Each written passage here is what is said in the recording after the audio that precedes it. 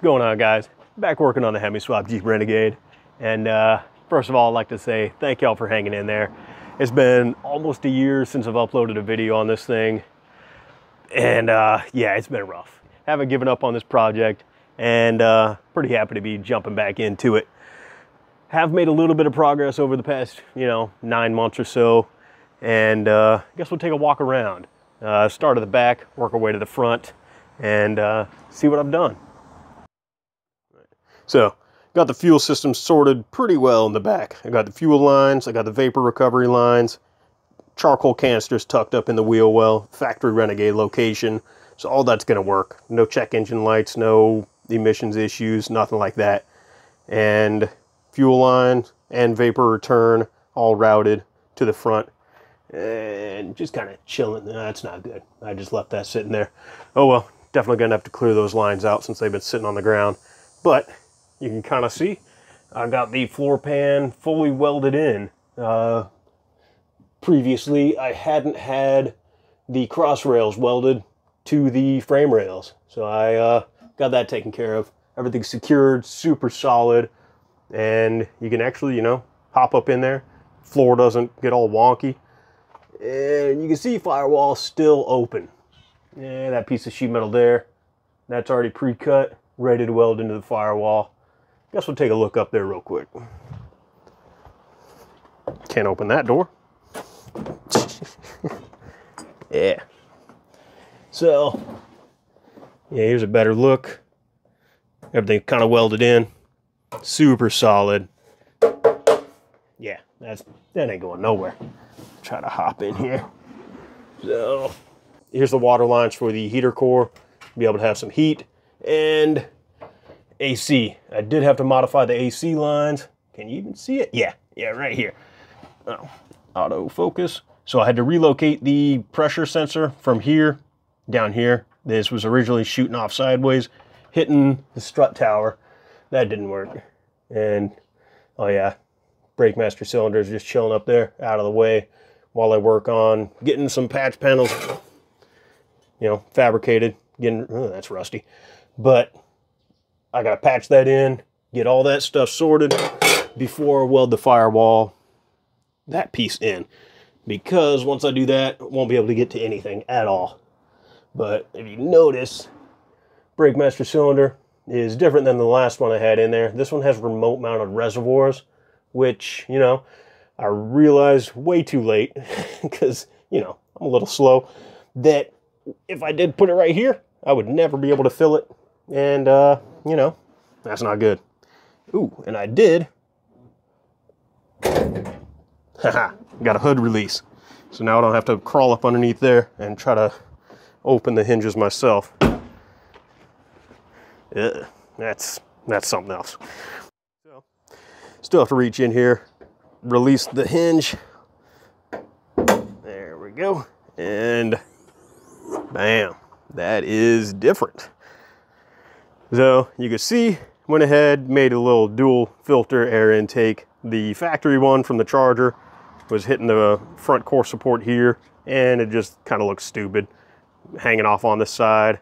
And in order to make the filter fit, would have had to have some oddball adapter and whatnot. And I figure if I'm going to make an adapter, I might as well make an adapter. So I really like the look of it. Kind of a Mad Max, gas mask style. I'm digging it.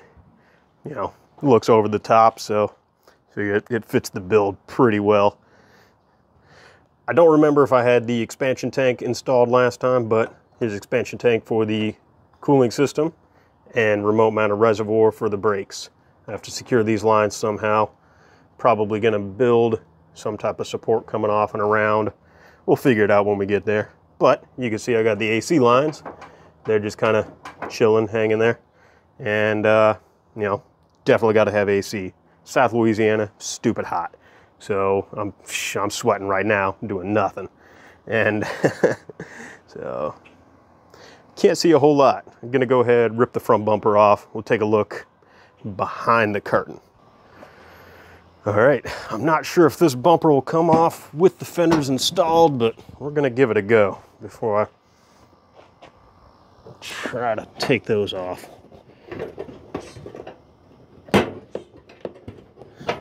Yep.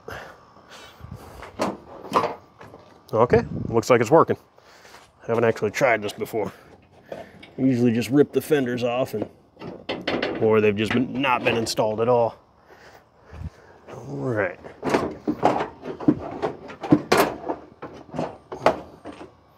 There we go. Whole front end comes off. This one's going on the white one, or the other project. So, I guess you can kind of see, got a couple oil coolers installed. The AC condenser, solid mounted. Radiator's good to go. You know, not a whole, seems like a whole lot of work, but it doesn't look like much. But come in a little tighter. Check out the actual details here. All right, so we got transmission oil cooler, engine oil cooler, AC condenser.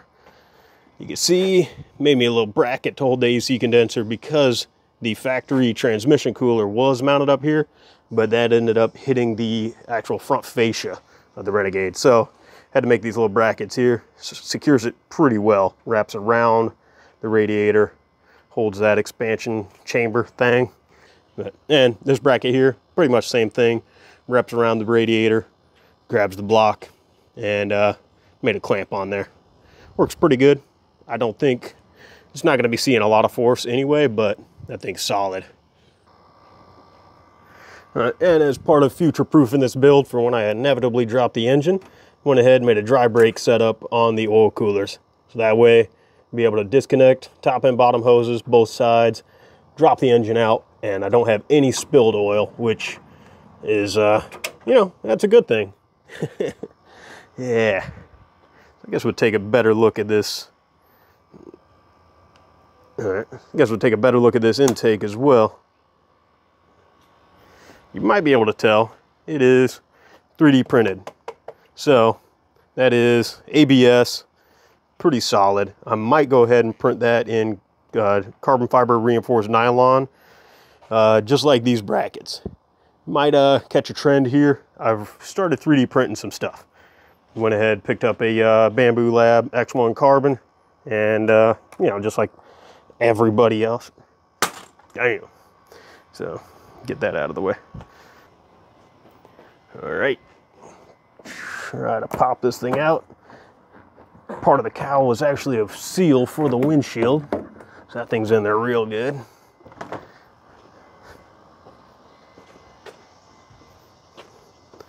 And oh, there we go. Trying to finesse this thing out.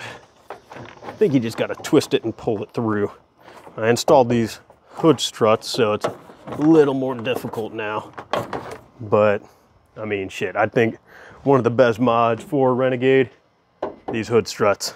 Factory doesn't come with anything except a rod that pops up, and it will fall down and crack your head open. Experience. All right, got that out. Oh, there we go. All right, so take a better look. We got the wiper assembly.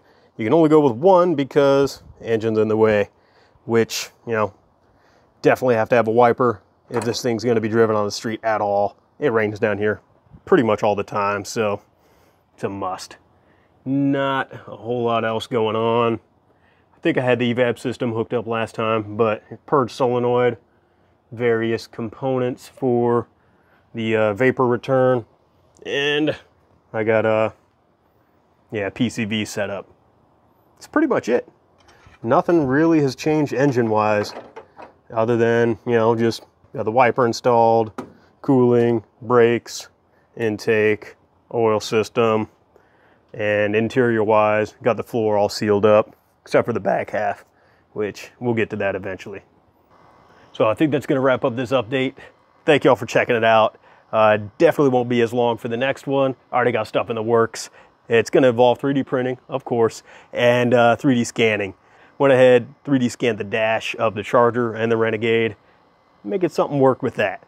So also have to finish running the fuel lines from the back to the front. They're just kind of hanging underneath there. Already 3D printed brackets for that. So a lot of stuff in the works, but just really happy to be back working on this thing. It sucked not being able to be productive at all. You know, just, whew, yeah, take care of yourself. Health problems, it sucks, you know, but I'm back, still getting at it. This project is definitely going to get finished. I've put in way too much work, time, effort, energy, everything, just for it to be sitting here. So, also working on a garage off to the side there. You probably saw it earlier. Converting my carport into a garage. That's been my primary focus past 6 months. So it's like 90% done. Once I get it all, you know, certified, inspected, all that shit, all that stuff, then be able to go in there. Right now it's a mess. Anyway, thank y'all for following along with the build. Thanks for checking it out, and I'll see you in the next one.